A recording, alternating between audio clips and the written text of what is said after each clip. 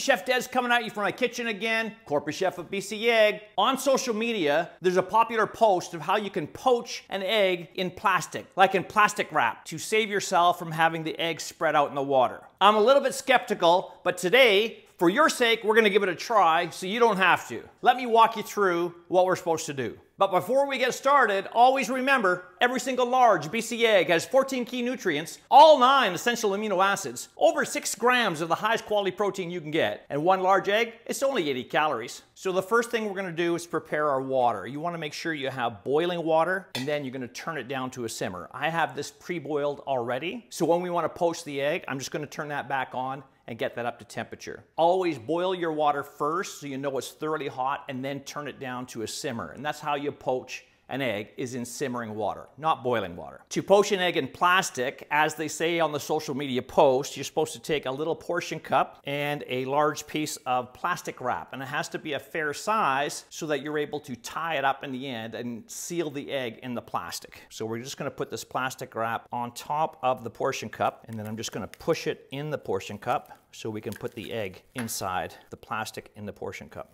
They also say to put a little bit of oil in there to make sure that it doesn't stick to the plastic wrap. So I'm just oiling the part of the plastic that is in the portion cup. And we take a lovely BC egg and crack it in there.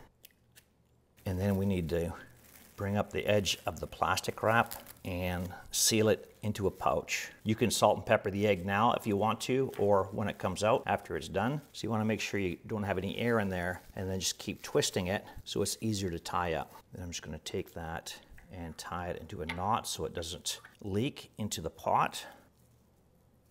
And supposedly just like that. So let's get our water ready. While we're waiting for this to come back up to a boil, I want to remind you, if you go to bcegg.com and click on the Eggs 101 tab, you will find that we have great videos on how to poach eggs freeform, and you don't have to go through this. But let's see how this works anyway. Okay, the water's boiling. I'm going to turn it down just so it comes to a simmer, and we're going to place the egg in there. I like a 3.5 minute poached egg, so I'll set a timer for 3.5 minutes, and we'll see you back here then. All right, that's our 3.5 minute mark. Let's see how this egg is. There's some plastic still sticking out of the water, so I'm just gonna grab it with my fingers.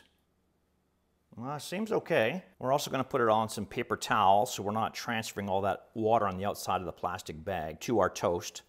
I don't know, like that's 3.5 minutes, but maybe it just looks soft because it's in a bag. Yeah, we'll try it. And I'm just going to cut it open. That doesn't look very good. I mean, the yolk is runny, but the texture is not very good. For the hassle of having to get out plastic wrap, adding fat to your lovely poached egg, and then having the texture like that, it's still, the whites are still firm, so it's not undercooked. It's just not very good. Imagine doing poached eggs for a crowd and having to tie up every single one in plastic wrap. Not worth the effort. What I do recommend, as I mentioned, go to bcegg.com and check out our videos there, and you will find every solution for however you want to cook your lovely BC eggs. This is Chef Dez signing out. Where are you getting your protein from?